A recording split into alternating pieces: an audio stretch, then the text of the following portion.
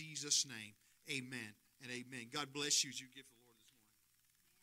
Before we get into today's message, I want to warn you in advance that some of the content in this series may be offensive at times, but that's okay, because growth at times requires growth pains.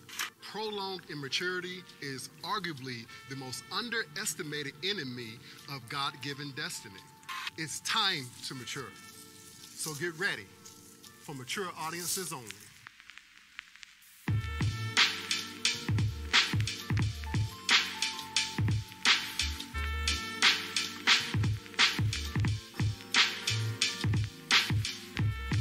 You gotta like the beat, right? Well, man, I'm so excited about today. I'm excited about this series. I'm excited about this. To me, in my opinion, the series that I am currently preaching is the most vital series I've ever preached in my entire life. And that's in 9 years of ministry. I saw my A's going up, so the numbers. I used to say in 20 years of ministry, and that was a long time ago.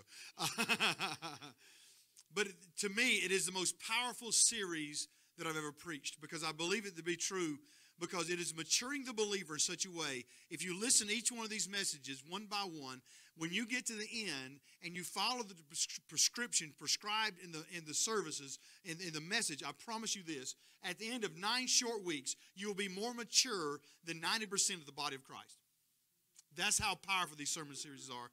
So we've been unpacking this, and this is a 9-week series, and I'm very, very excited about it, because we're committed here to growing in grace. Amen. How many know we're committed to growing in grace? I am committed for Andrew to grow. I don't know about y'all. I want to know who I am. Come on, somebody. How many of you know that we start out as babes in Christ, as new creations in Jesus, but we don't have to stay babes in Christ. Amen. We can choose to mature and to grow in our faith, a faith that is by faith and not of works. The Bible tells us in Luke chapter 2, verse 52, it says, Jesus grew in wisdom and in stature and in favor with both God and men. So if Jesus himself matured, then I believe it's safe to say that we should be prepared to mature as well, so that we can be everything that God's called us to be in every area of our life. The scripture repeatedly cautions us against the dangers of remaining immature. Prolonged immaturity is arguably the most underestimated enemy of anybody's God-given destiny. Do y'all hear that? It undermines your progress. It hinders your relationships. It prevents you from realizing your God-given potential. Remember, I've said it every week, you need to hear this. The level of your impact will rarely rise above the level of your maturity. Think about what the Apostle Paul said in 1 Corinthians chapter 13, verse 11. When I was a child, I spoke as a child, I understood as a child, I thought as a child. But when I became a man, I put childish things away. I know I've said this every week, but it deserves repeating every week. I think I'd say it every week of my ministry if it didn't get redundant. But immaturity is like taking candy from a baby. It's meant to describe how easy it is to accomplish something or take advantage of someone because of their lack of awareness or the lack of maturity. And this illustrates too well the dangers of remaining immature. Because when an adult grows older chronologically but doesn't mature spiritually, they become so gullible in the spirit that it's like taking candy from the baby. The enemy just comes along and you fall down. Why? Because you become too vulnerable. You're easily deceived, easily offended, and become easily distracted. Now, so far in this series, we've talked about maturing in our message and our minds. Last week, we talked about maturing in our mouth. And we're going to continue talking about maturing in our motives, and our marriage, and our relationships, and our money, and our media. But today, we're going to talk about what it means to mature in our ministry. We're going to look at some very practical things that we're called to grow into. We're going to look at how we're called to serve others. Let me say that again, how we're called to serve others. And this is the key for us maturing in our ministry. Go to your Bibles and look with me, if you would, to Ephesians chapter 2. We're going to begin reading at verse 10. Here's what the Bible says. It says, "For we are God's handiwork, created in Christ Jesus to do good works, which God prepared in advance for us to do." if what we know to be true is really is the truth, if Jesus died our death and now so that we can live his life, we must know what the Christ life is. Amen? Jesus gave us clarity on what his life was about several times in his teaching, but maybe none more to the point than his statement that he made in Matthew chapter 20, verse 28. The Bible says, the Son of Man did not come to serve, but rather to serve and to give his life as a ransom for many. We know the way Jesus died changed the world, but did you know that the way he lived changed an entire culture? He changed the world by his sacrifice, but he changed the culture by his serving. They'd never seen anybody walk around in authority and yet be committed to serving humanity. It blew people's minds. Jesus was all about serving others. He dedicated his ministry and ultimately his life to the mandate of serving everybody around him. Jesus is certainly considered, if not the greatest leader the world's ever known. But what made him so great wasn't his willingness to lead others, but rather his willingness to serve others. If I got any help in here, I'd preach all this today. Our culture always focuses on the different aspects of leadership to attempt to define what a great leadership is. You know, Jesus defined it in a different way, but our culture defines it. It's all about your age. It's all about your appearance. It's all about your accomplishment. It's all about the academics. When it came to Jesus, he didn't define leadership with any type of those factors. He determined it by serving others. So let's look at what it looks like for our ministry to be mature and serve others. Think back again on Ephesians chapter 2, verse 10 that I said. Look how that verse begins. It says, we are God's handiwork. The key in making sure that we don't find our value in what we do is to make sure that our identity is secure. If you don't know who you are, what you do will not have any effect on your life. Too many believers find their value in what they do rather than who they are. It's a trap. It's a trap that religion sets in order to put us back in the path of performance mode, performance Christianity. I got to perform for Jesus to love me. Let's break this thing down. If you write this down, you can also find these on the Calvary app, and I encourage you to go on the Calvary app and look up all these notes so you can go back to them, refer back to them if you need to. Number one, I want you to write this down. We don't serve for identity, we serve from identity. If you're serving in order to become somebody, then you're operating under the prescription that you started out as a nobody. How many know we didn't start out as a nobody? Jesus said before the foundation of the world was made, he created you and knew your name. So you started out with value. The cross didn't make you value. The cross showed you how valuable you already are. Somebody. In the kingdom, we don't serve in order to figure out who we are. Jesus sets a precedence for this in his own ministry. In Matthew chapter 3, Jesus went down to the Jordan and had his cousin John the Baptist baptize him there. We find the story in Matthew chapter 3, verse 16. It says this, and then when he had been baptized, and I love this, Jesus came immediately out of the water, and behold, the heavens were opened to him, and he saw the Spirit of God descending like a dove and lighting upon him. And suddenly a voice from heaven saying, this is my beloved Son, in whom I'm well pleased. Now I know what you're thinking. Well, Pastor, of course, God was pleased with Jesus. After all, he healed the sick, he fed the multitudes, he walked on water, he raised the dead. Man, how could God not love him? No wonder he was pleased. Can I help you with something, though? At this time in Jesus' ministry, he hadn't done a thing. Nobody's been raised. Nobody's been healed. The only thing we know of Jesus is he liked to sit around and listen to teachers and ask tough questions. But up until that moment in time, he never did diddly. Think about this. You need to get this. He was pleased with Jesus because Jesus was his son. It was then Jesus went on to do great works. So Jesus didn't serve in order to become a well-pleasing son. He served because he already knew he was a well-pleasing son, and it works the same way with us. God's not pleased with us because of what we do. He's pleased with us because we are his son. Once you've been born again, we're his sons. then we can serve from identity, not for our identity. Y'all see this? If you're serving God in order to get him to be pleased with you, you're operating like an orphan. But when you start realizing that you're already pleasing to God, then you serve like a son. There's two things that a father does. A father releases identity and affirmation. Think about this. My beloved son, his identity. In whom I'm well pleased, affirmation. So don't miss this. When your ministry begins with my beloved son, whom I'm well pleased, then it will end with, well done, my good and faithful servant. Every single time. Remember back in Ephesians chapter 2, verse 10, look what it said. We are God's handiwork. We are a good work that's been created to do good work. Did you hear that?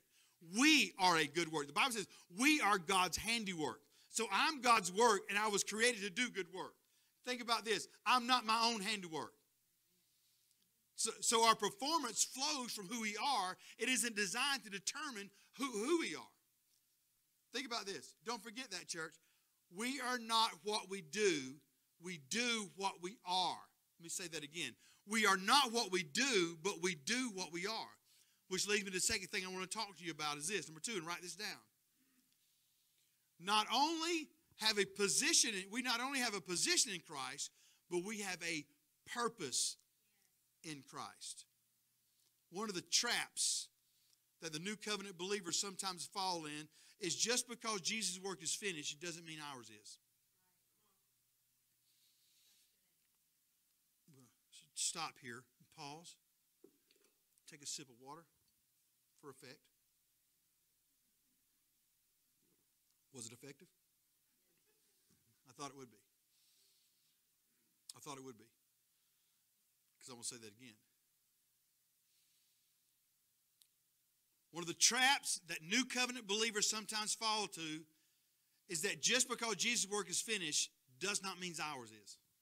The truth is that God loves us so much that He gives us a purpose in order to now work in and through us. We need to understand that we don't just we wasn't just saved from something, but how many of y'all know we were saved for something? You wasn't saved just from something, but you were saved for something. How many of you know you were brought out so that He could bring you in? You were brought out of darkness so He could bring you into His light. You've been purchased and purposed.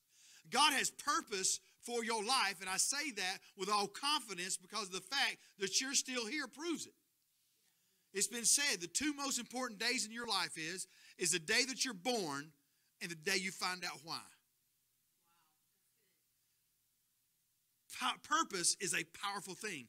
God designed it that way. So He places inside each of us a desire to see to see a purpose come to pass in our lives. That feeling is known as fulfillment. Y'all know when you accomplish something and you walk out of it. I love to see graduates when they graduate high school and they walk across the stage. They look so fulfilled. They've accomplished everything. They've accomplished this 12 years of not knowing it's just getting started good. But in that moment, they accomplished, right? They feel fulfilled. Amen? Y'all remember walking across the stage and getting your high school diploma. I don't know, but okay. Realizing your identity gives us a sense of security. If I know who I am, realizing your purpose gives us in the same way, gives us a sense of fulfillment. You need to get this. It's possible to be loved, cared for, provided for, and affirmed in who we are in Christ. But the only way to get a sense of true fulfillment is to walk in God's purpose for our life. You're never going to know what it's like to truly be fulfilled until you walk in God's purpose for your life. Can I tell you something right now? When I stand up here and I hold the microphone in my hand, this to me, the most precious instrument that I have, hold this microphone and I preach the Word of God, that no matter what I'm going through, no matter what I'm dealing with, no matter what I walked in the door with or what I walk out when I walk out the door, while I'm in my purpose, everything in my life is perfect. Everything in my life right now at this moment is perfect. Why? Because I'm standing in my purpose. He loves you no matter what, and He's satisfied with you in Christ alone. But walking in purpose does satisfy you when it comes to you being fulfilled. Think about the key text. We were created in Christ Jesus to do good works. So if you're going to mature in our ministry, it's a key that we learn to serve others with our good works. Not to get blessed. I'm not doing it to get blessed. I'm doing it because I am blessed. And once you realize you're blessed, you want to be a blessing. Now, our final point when it comes to maturing in our ministry is found in the last portion of Ephesians chapter 2, verse 10. We were created in Christ Jesus to do good works, which God prepared in advance for us to do. Look at that last verse, that sentence, which God prepared in advance to do. That's so important. The works we're to do have been provided by God in advance. Watch this. He loves you so much, his purpose is laid for you. Ain't even got to figure it out. All you got to do is walk in it. How cool is God in all this? Amen? This is what it means when we refer to our calling. It's what God has called us to do. Okay? Now I want you to write down this last truth. I'm going to slow my roll right here if I can.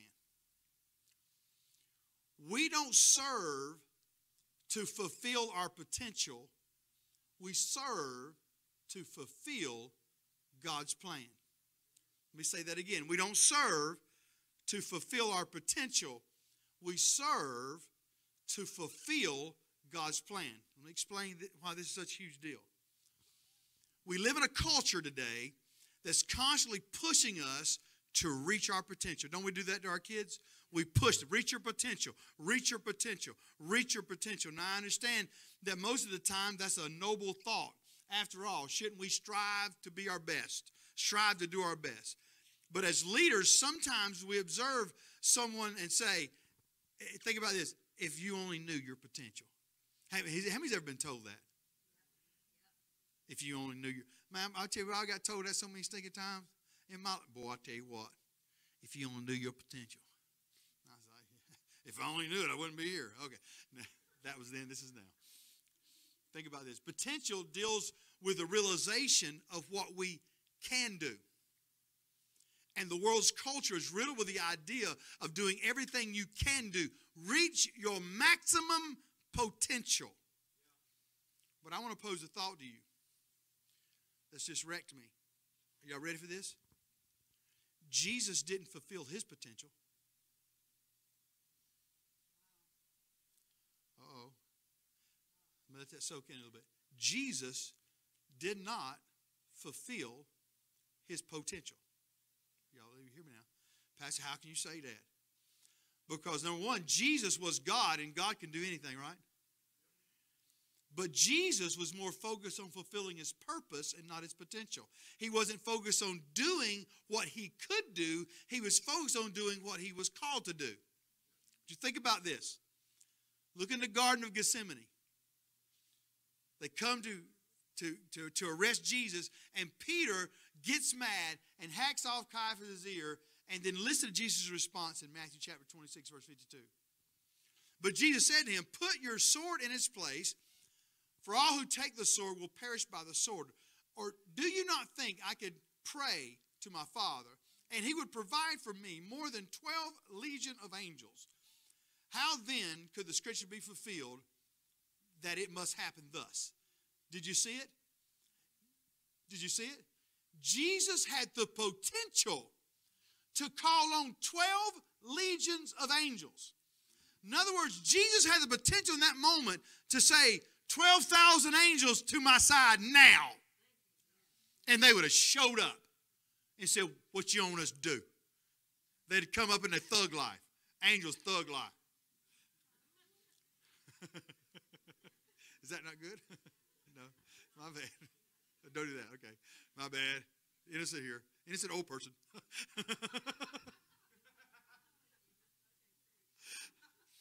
But think about that. He could have called down 12,000 angels. But notice what he said. He said, I couldn't do this because if I did, the scriptures would not be fulfilled. So Jesus was more focused on his purpose than he was his potential. You need to get this. When he was on the cross, the thief on the cross says, show us your potential. Take us and yourself off this cross. Come on now. And here's on just a little side note. It's amazing how other people want you to fulfill your potential when it helps them. I'm just going to leave that there. But even though Jesus could do it, he didn't. Why? Because that wasn't his purpose. With that in mind, stop focusing on what you can do and start focusing on what you're called to do. It's about his purpose and not your potential. I remember the night I got called to preach. It was in the altars. The service was over. It was on a Sunday night. And I'm in the altars. Nobody left there but the pastor and my wife and 2 kids. They were just sitting waiting on me. We'd been there a minute. And but the Lord spoke to me that night and called me to preach. And when he did, he gave me a choice. He said, I heard the Holy Spirit. He said, at the time I was operating a couple of companies, and they were doing very well. I was starting my business was starting to take off. I was really about to hit the big numbers. I was about to expand, really excited about what God was doing in my life. About to do that. And the Holy Spirit said, if you continue doing what you're doing, I'll cause you to finance my kingdom. But if you'll preach my gospel, I'll give you peace. Watch this. In that moment, I had the potential to choose wealth. Because there's no doubt in my mind, with not bragging anything, but with my skills and my work ethic, I would have got wealthy. You take good skills and good work ethic together, and I don't give up, I don't stop, and I don't quit. And so that I would have gotten very wealthy, but that wasn't my purpose. I still believe being very wealthy is my purpose. I just haven't figured out how to get there yet. But I know that preaching the gospel is my purpose. Now, just because we can do it doesn't mean we should do it. In Philippians 4:13 even tells us that we can do all things through Christ, which gives us strength. Don't mean we're supposed to. But hear me, church, just because you can do it doesn't mean you're supposed to. It's important, even imperative, that we do what we're called to do. If we spend all our time, talent, money, energy on doing things we can, then we almost guarantee to do nothing better than burn out. Why? Because we aren't serving God from a place of grace. Servanthood from a gospel perspective is this: come to me, all you are weary and heavy laden, and I will give you rest. When you serve from a place of grace, you will find yourself remaining in the rest of God. And when that happens, the job will be done in excellence. You will remain rested, and God will receive all the glory for it.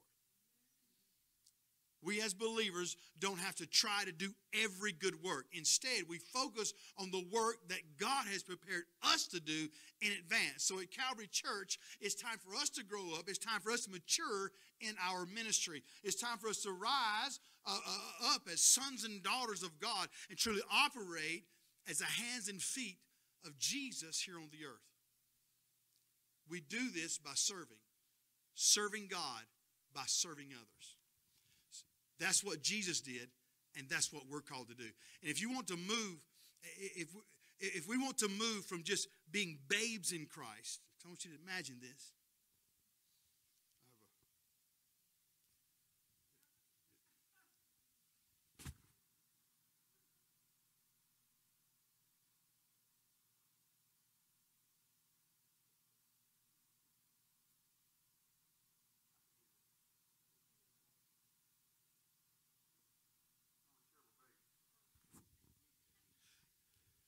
How many of us, if we saw our spiritual life, this is what we would look like?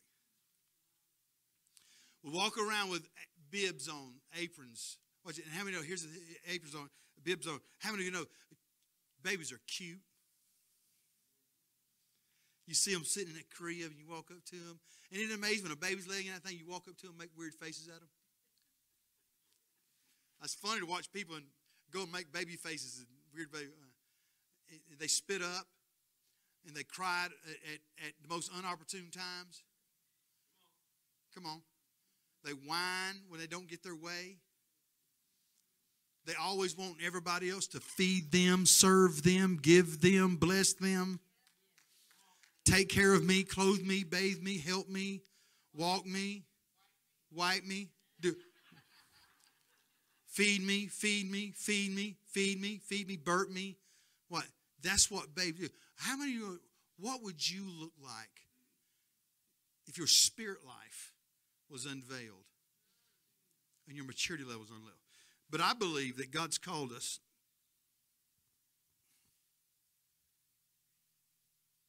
to something much more elegant.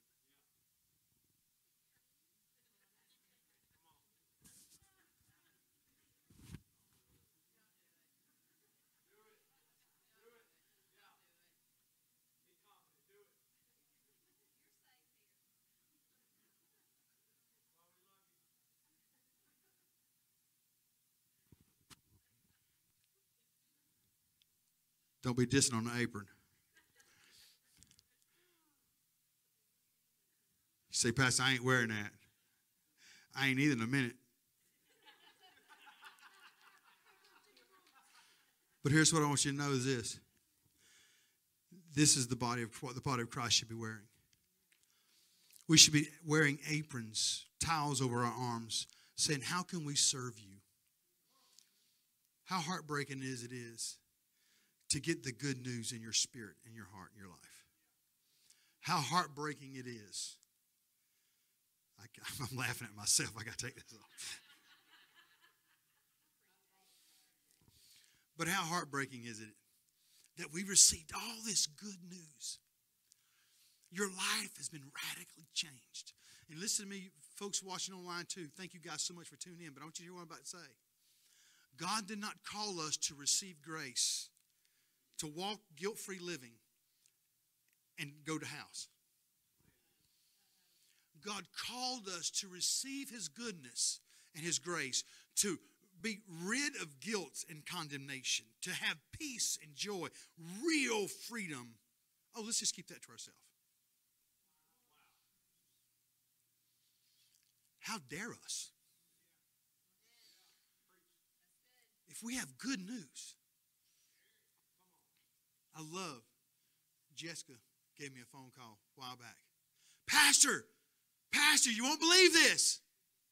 We're having a baby. Man, I was dope, man. I was like, yeah.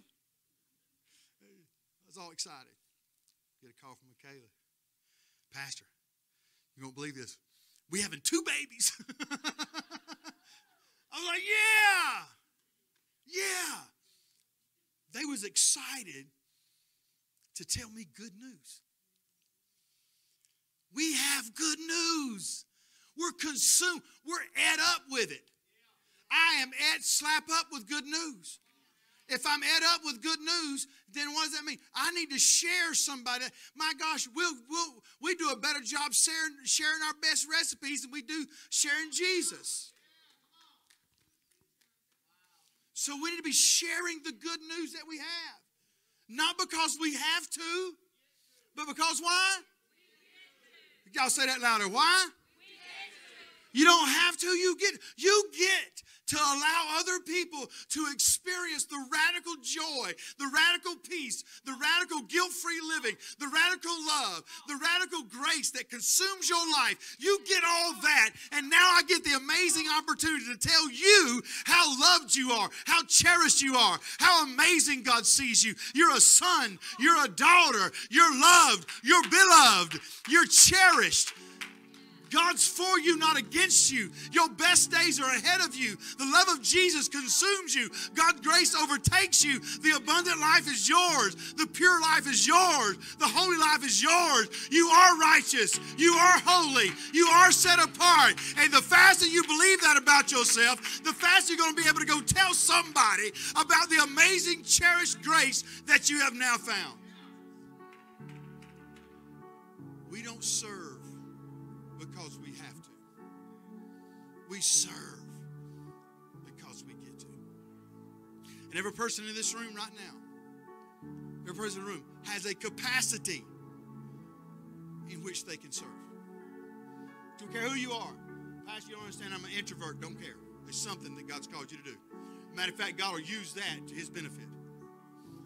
You don't understand, Pastor, I can't talk to people. I stutter when I talk. That's okay. Read Moses. Man couldn't talk for spit. Led a whole nation out of bondage. You are important. Your service to the body of Christ is vital for us to see the potential that God's called us to have. Because I know, I believe in the message. I believe in the power of this good gospel. And I believe in the way it's preached like it's never been preached before. And I believe that God's given us the message. With everything I've got, I have hope and joy and peace. I'm full of love and grace and mercy. I struggle myself judge somebody. I live in this amazing place. And I can't help but tell everybody else about this amazing place that I live. And when you get there, you want everybody else with you. I want everybody in the room with me. That happens when you open yourselves up and say, Jesus, you have good works prepared in advance for me. I think I'll walk in them now. I think I'll walk in them now. Would y'all stand it with me all over the house? How many would say it's good to be in the house of the Lord? So I'm going to leave you with a challenge. I challenge you this. I challenge you to grow in our serving of others. A challenge to begin to be aware of the needs around us so that Jesus can work in and through us. A challenge to truly mature in our ministry by expressing the love of God through our encounters with others. That's the power and the authority that I believe that we profess. And that God's going to use us in a great way. Pastor, how does it begin? It begins simply by this. Learning the key to it is this. Doing what's in front of you to do. Be in the moment and watch God use you in ways you never dreamed possible. If you see a need, fulfill it. Watch as God opens up doors in front of you as you walk into it. Amen. Father, I thank you today for your grace and your mercy. I thank you for these servants. God, I thank you, God, not for these servants. I'm sorry, God, I thank you for these sons. These sons, God, who love to serve. These sons, God, who love to be there for their people, who love to minister to their friends, their neighbors, their loved ones. And God, I ask you right now, God, the beauty of these amazing people that you've given me the ultimate privilege of pastoring. God, may their beauty shine. May their love for Jesus and their love for others shine. More importantly, may the love of Jesus shine through them. That lives be changed, hearts be impacted. In Jesus' name, amen and amen. God bless you. Hey, tonight at 5 o'clock, even if you don't serve, you're not on the dream team, come hang out with us. You may learn something. 5 o'clock tonight. Man, I want to see everybody here. Love you guys. See you then. Bye.